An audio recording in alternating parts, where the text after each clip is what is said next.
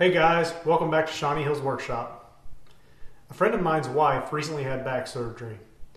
Because of this, for the next few weeks to months, she's not able to lift their toddler over the side of the crib into the crib for nap time. So I have the side of their crib here.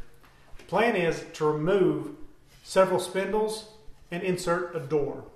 A door that can be opened up for their son to crawl into his crib and then latch so he can't get back out. The first thing I did was take my pull saw and cut each one of the dowels as close as I could to the top and bottom frame to make room for the new door. Then, using a combination of a block plane, a paring chisel, and a random orbital sander, I smoothed down the stubs from all the dowels that I cut off. I had some birch left over from a project that was a really close match to the beech this crib was made out of. Like all projects when I'm using hardwood, the first step is to joint one face and one edge. Then I ran everything through the planer to get it to final thickness. Then I finished up ripping each piece to width over the table saw. I really should have used a push block right there. Without taking the entire gate apart, I couldn't think of a way to easily join it together. So I pre-drilled and used trim head screws from the top and the bottom. After cutting the pieces for the door frame to length, I evenly spaced 5 holes on the top and bottom to place the dowels. Just like I did with the gate frame, I used trim head screws to screw the corners of the door together.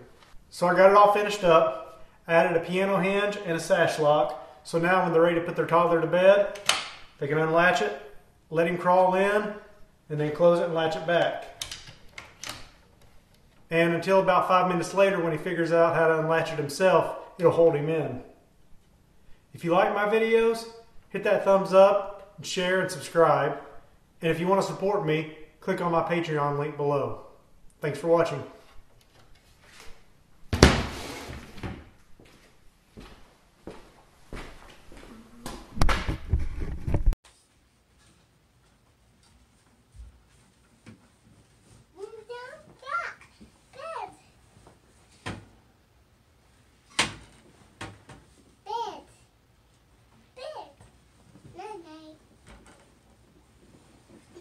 Night night.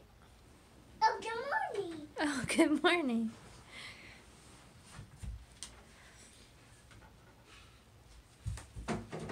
Bye. Bye.